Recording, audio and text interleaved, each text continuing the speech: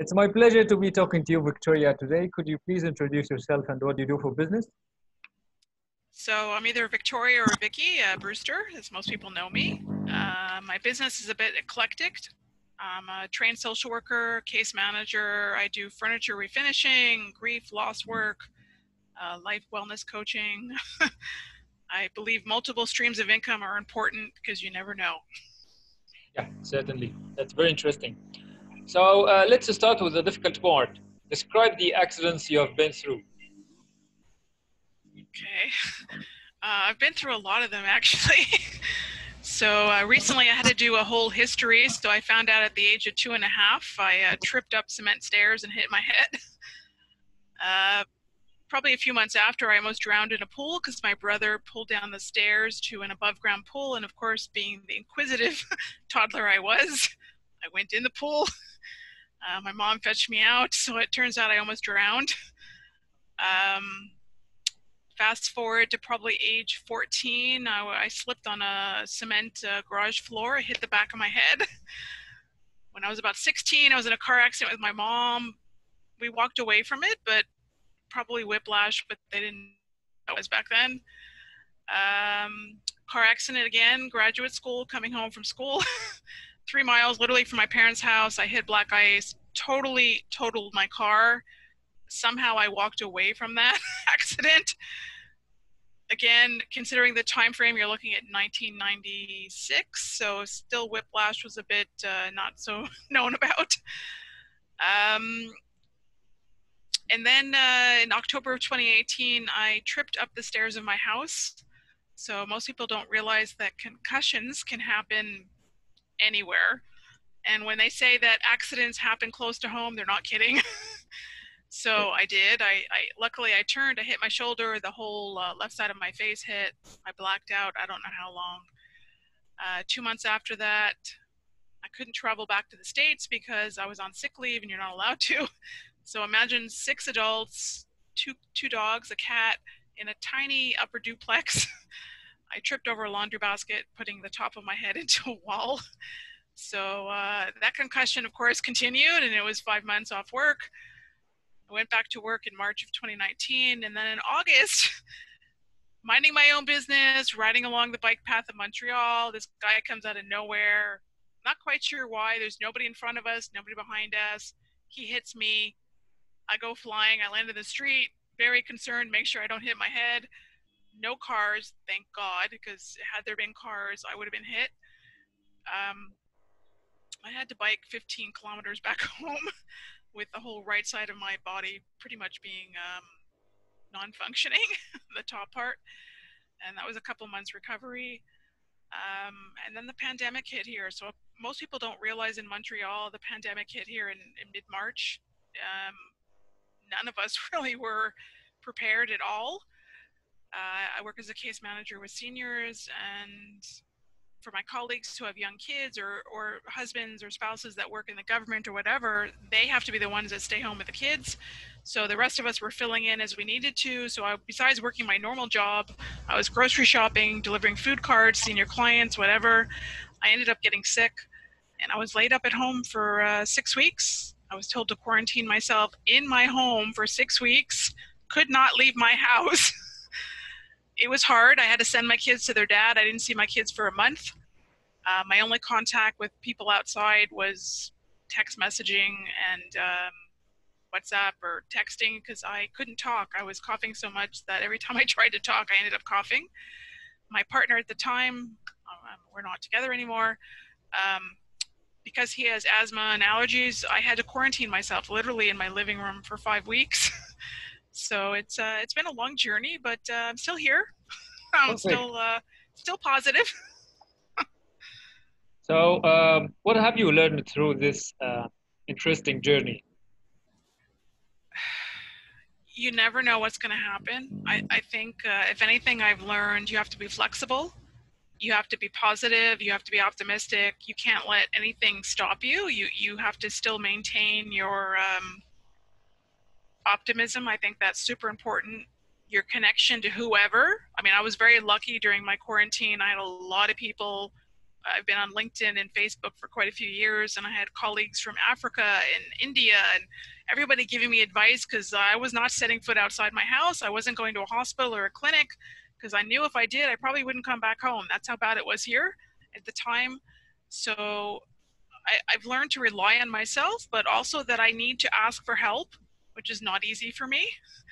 So I had to turn to people who agreed with my mindset of homeopathic and herbs and could offer me any advice. So flexibility is super important. Perfect. Let's go to your ideas and the mentality. What is a pay it forward mentality? So pay it forward is it's a mentality, meaning if somebody helps me, I help somebody else, or I help that person in return. So I'm part of different groups on LinkedIn and Facebook and social media. One of them is Global Goodwill Ambassadors, which is around the world. There's people from every country. It's humanitarian. Mine is humanitarian. It could be education. It could be other things. It's really giving back to your community, which I think is super important. And pay it forward is, again, if you do something for me, I'm going to do something for you in exchange. So it's almost like a bartering kind of thing. It's not based on money per se. And I think considering the pandemic we're in, I think it makes sense. Certainly. Why does giving back to the community matter? Why is it important nowadays? So I've lived here in Montreal for 21 years. I know my community. I've worked here for 20 years of it. I work with seniors. I have a lot of connections in the community. I hear what's needed. I see what's needed. I sense it. And it's, it's just kind of a vibe you pick up on. I think it's super important to give back to the area you live in. Volunteering, financially, whatever you can do. So I think as a human, I think it's our responsibility to give back to where we live. Why do you think that? I was raised that way. My dad has always been involved in volunteer work. He's in Rotary, he's in Lodge, he's in different groups in the community. I was raised Catholic, but I converted to Judaism 21 years ago when I married my ex. And I just think it's just part of a mindset. I think it's important to give back, whether through religion, where you live. To me, it's just part of being human. How does it make you feel to help, especially for free? It's the best feeling in the world for me. I went into social work for a reason. I didn't go into it for the money. I went into it because it was the right fit for me, and I knew that. So that's why. Perfect. What volunteering activities have you taken part in? So I do a lot. I've been involved with my kids' schools since they were young. So my youngest is going on 14. My oldest is going on 18. I volunteered in their schools. I participated in the library, pizza lunch, reading in class, extracurricular activities, trips. I think the best way for a parent to really know what's going on in the school environment is to volunteer. It's the only way you get in. Otherwise, you show up for parent-teacher conferences or you show up for various events, but unless you're volunteering and you're involved, you never truly know what's going on in the school. And when it comes to my community, again, to me, it's just a given. Okay. What an end-of-life specialist does? So I did a certification a couple of years ago with somebody for end of life. So end of life is when somebody knows basically that they're going to die. It could be 2 months, a month, 3 months. They could know within 6 months. People sometimes want to talk about things that their families just can't or are unwilling to. I find quite a bit since I work with seniors, adult children have a really hard time for the most part having these conversations with their parents because they still think of their parent in the way that they thought of them when they were a teenager or a kid. I think even as an adult child, it's hard sometimes for kids to change their mindset, change their mentality. So I find a lot of my clients want to talk about things that their kids can't talk about with them. So if they bring it up with me, I'm always open, and they know this. They can talk about anything with me. If it's uncomfortable for me, I'll tell them because I'm very honest. For the most part, I'm a pretty open professional, so that they know they can bring up pretty much anything with me and I'll talk about it. So end of life, it's an area a lot of people don't want to go into. I think death makes a lot of people uncomfortable, but the thing about this pandemic, as bad as it is, I think it's brought up a lot of issues and a lot of things that people really have no choice but to deal with now, because it's literally thrown in our faces. What have you learned about people through these moments? Most people just want somebody to listen. They want somebody to care. They want somebody just to be there. So I've made myself available on social media. A lot of people know they can text me, message me, they can Facebook, LinkedIn. If they happen to know my WhatsApp or Viber, whatever, they can message me if I'm available. I will be there for them. If I can't be, I'll tell them. If they tell me it's a crisis, I'm going to refer them to the appropriate source. People really were there for me when I was sick during April and May, and this to me is my way of paying it forward. Unfortunately, because of my concussion, when I was off work for 5 weeks, same thing. I had amazing professionals and friends, colleagues around the world who were there for me. So this is my way of paying society back, I guess. Perfect. What are the requirements to be an end-of-life specialist? I happen to be a trained social worker. I have a master's in social work. I've worked in the field for 23 years. I like to think my experience is worth something. I started out as a therapist with youth and families. After a year and a half, I realized eventually I was going to have my own kids, and I'm like, I can't do this. It was very, very hard. I found working, especially with really young children who had been through things most of us can't even imagine. I switched to adults. Love working with seniors. I've worked with them for 20 years. And when you talk to a senior and you think of everything they've been through, I'm always amazed because when I think of my time frame, besides I don't know, the Iraqi war or 9/11, the pandemic, there isn't really a lot to talk about. Seniors have so much to talk about. Seniors have lived through the Great Depression, World War II, civil rights, women's vote, keep going through all the various wars over the years, 9/11, the pandemic, electricity.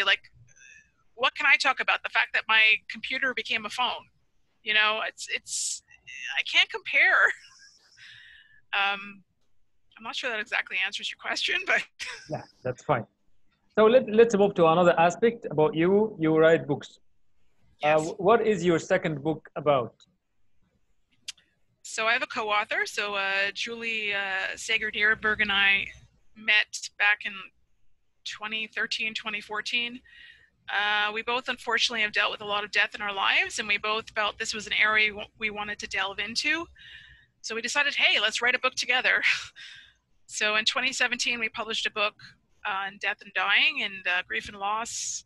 Besides us, there's 52 other professionals in the book talking about pretty much every aspect of death, from pets, spouses, children, grandparents, partners, professional relationships, doctors, nurses, lawyers. I even put in stuff about end of life and euthanasia. There's different terms for end of life around the world. And then we were told our book was too much and too big. So we're republishing it this fall. We've divided the book into two to make it more of a professional book on one end. On the other end is stories about different relationships and what people have gone through. So book two is taking that further and really focusing on ethnicity and religion and culture and how they each view death, dying, grief, and loss, because each one has a different acceptance, willingness to plan for, talk about death, dying, end of life, grief, and loss. Every culture is different. Colors. I mean, I love purple. Purple to me is an amazing color, but I recently learned in Brazil, purple represents death, or to me it's spiritual and represents a whole different thing. It's royalty. There's so much that goes along with it. Black. Do you know how many weddings I've been to that people wear black? Now, black for me represents typically death, grieving, to go to a wedding, especially here in Montreal, where I'm the only one wearing a colorful dress besides like one other person and everybody else is wearing black. I'm like, did I miss something? Because black, again, color has different meanings for different cultures, ethnicities, whatever.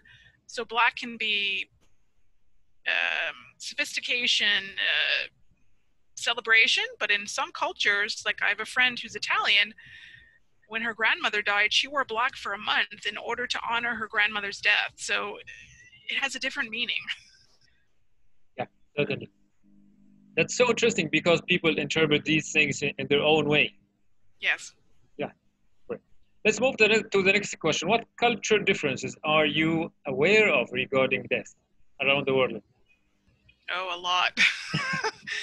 The more I read up, I find Amish, and if you go to Africa, and you go to Singapore, and you go to Brazil, and you go to Catholic, and you go to Judaism, there's so much different meaning, representation, the way that they do death. I can say, as somebody who converted to Judaism 21 years ago, the thing about a shiva, so when somebody dies, a shiva is if you've lost a spouse, a parent, a child, a grandchild, you have kind of this period of mourning where the community supports you. So it can be anywhere from 3 to 7 days. It's up to you the hours of it. People either come to your home, you do it out at a synagogue or a hotel. I can tell you the best thing about it is the reason for it is that first week, you're lost. Like you're like barely, you're in shock still. You're barely functioning. So people coming over and bringing you food so you don't have to worry about it. People coming over to distract you, and bringing up memories and pictures and funny stories and whatever it is. The reason behind it is to support the person that's going through the initial shock and grief. And then after that, in Judaism, there's a 30-day mourning period that'll, depending on how religious you are, you'll follow it. No music, people wear black. They either pray at home, they go to synagogue. They're, again, supported by the community so that they're not alone. So other cultures have similar things depending on where they're from. Personally, I find it fascinating the more I read that to find out different cultures have different traditions, and I don't know, maybe it's just me, but it's interesting. Yeah, it's really interesting. And what is your solo book about? So my solo book, I published, I started it before my concussion in October 2018. It's my memoir. It's really my life history, my life story. I've had a lot happen to me in my life.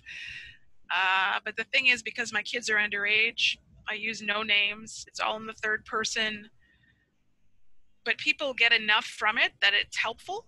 And if anything I've been through can help somebody else, then the book has served a purpose. But it's been almost 2 years, and I can tell you a lot has happened in the past 2 years, unfortunately, I guess. So I'm planning to republish because recovery from the concussion, the bike accident, the pandemic, there's a lot there. Look, I moved to a new country. I changed religions. I suffered miscarriages between my kids. I'm divorced. I'm shared custody of my teens. I was with somebody else. I unfortunately had to end that relationship at the same time that we had the pandemic and I was sick. But it was necessary and needed because I realized it was not gonna, I couldn't imagine being with this person 5, 10, 15 years from now. So I think it's better to make that decision now than later. I think unfortunately a lot of people choose to remain in relationships because of society, culture, religion, family. And it really should be about themselves and what they think is the best thing for themselves. And you know what? Sometimes you just have to say, forget everybody else, and you need to focus on yourself.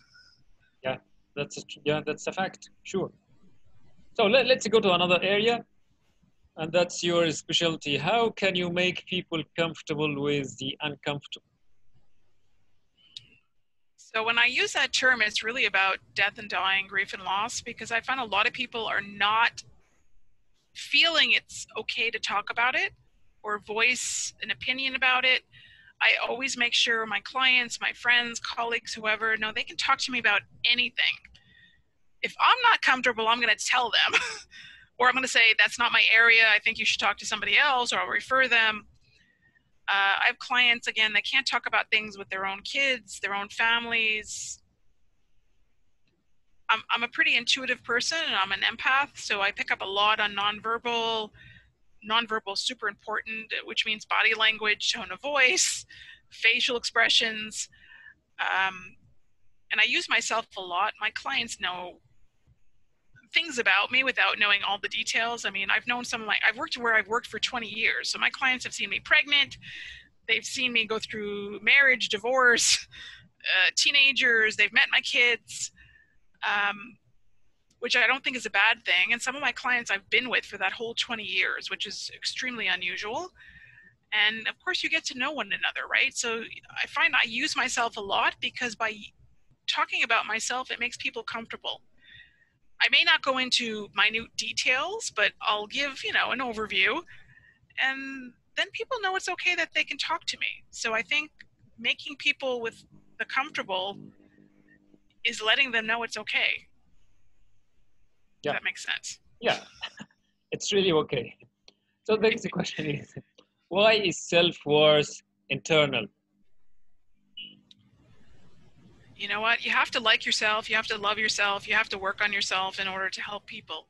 If you don't, you're not fully available. So you have to have self-worth in order to give others the permission to have self-worth. Okay, let me rephrase like a number of your questions. You said you need to care about yourself. You need to have self-worth. You need to like when we spoke about the school and the children, you said that you need to get engaged to understand what's really happening. Like you are asking people and you're asking parents especially for more than they can do.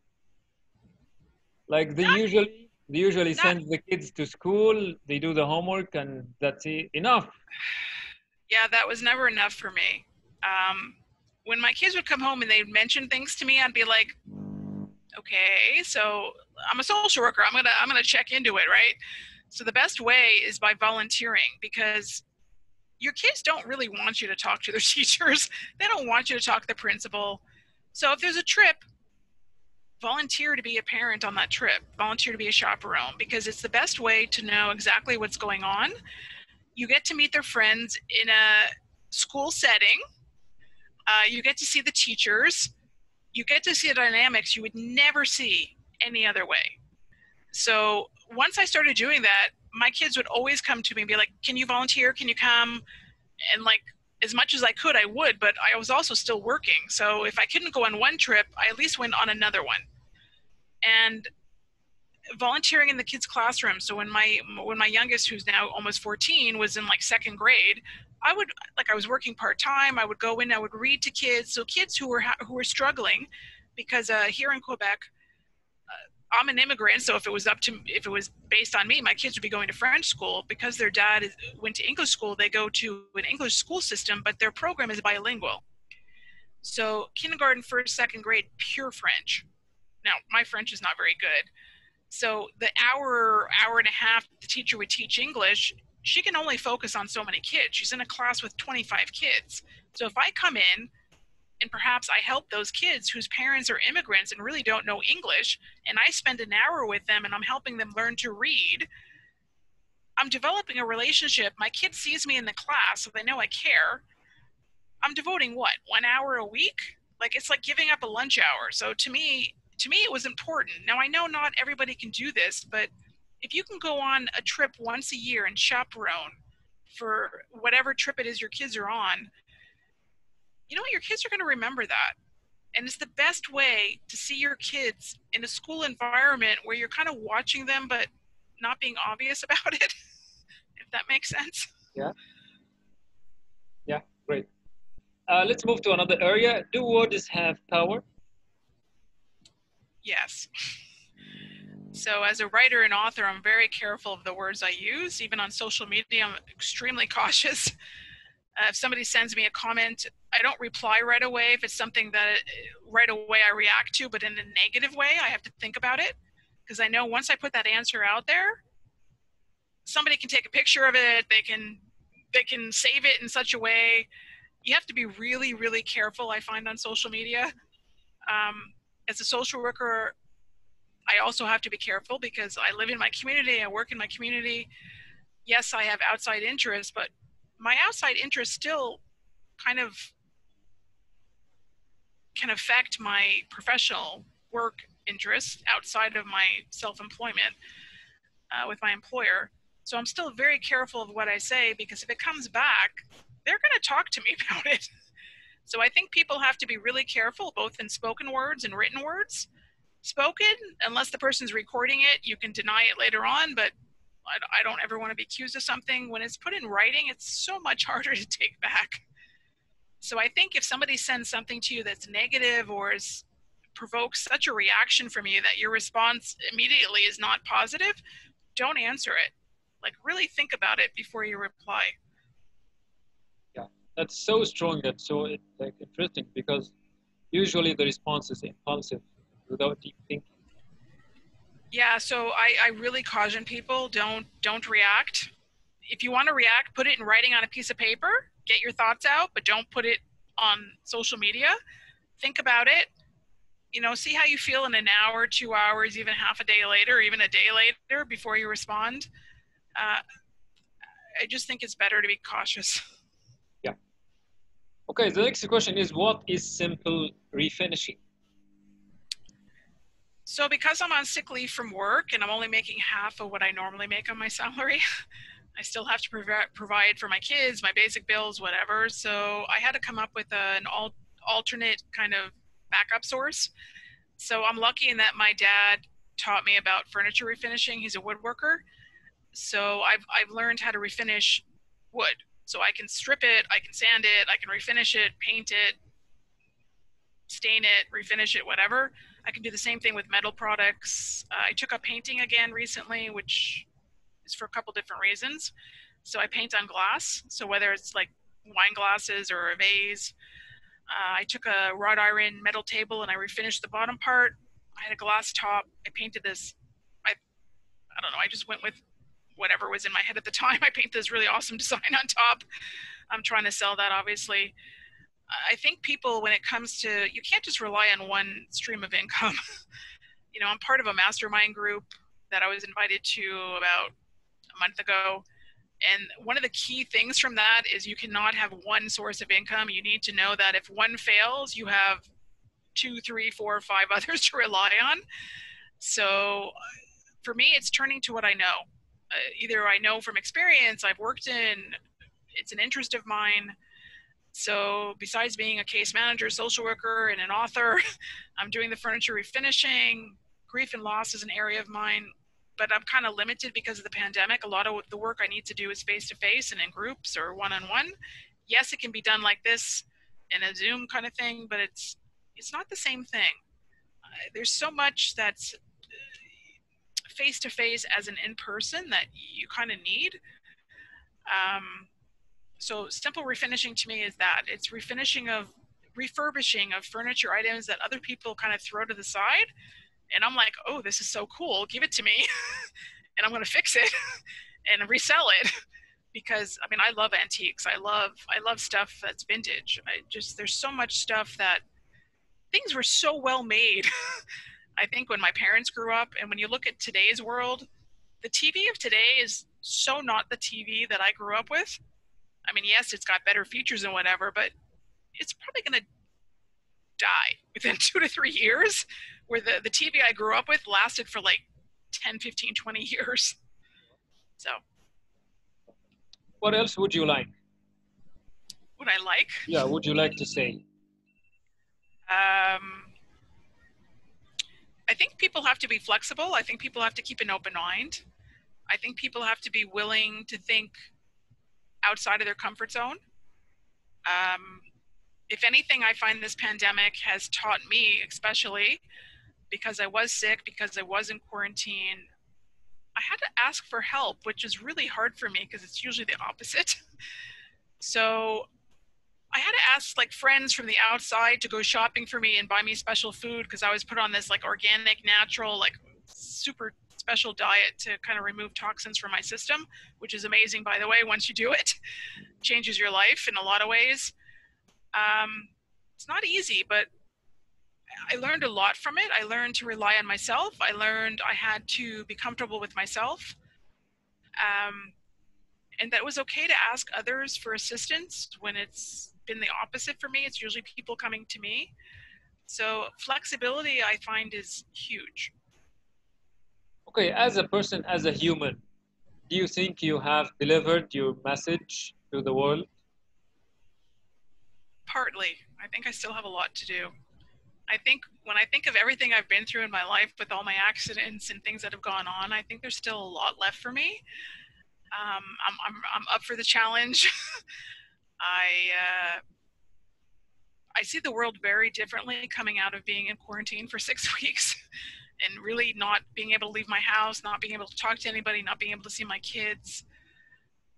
Besides having to really look inside myself and kind of reevaluate and self-reflection, when I came out of that 6 weeks, when I came out kind of into the world again in a sense, it was very different. And I don't know if it was different because it was pandemic or if it was different because of what I went through.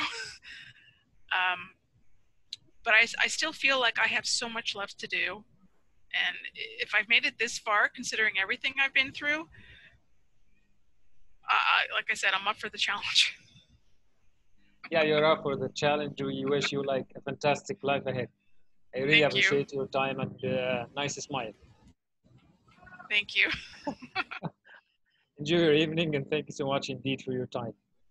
Thank you.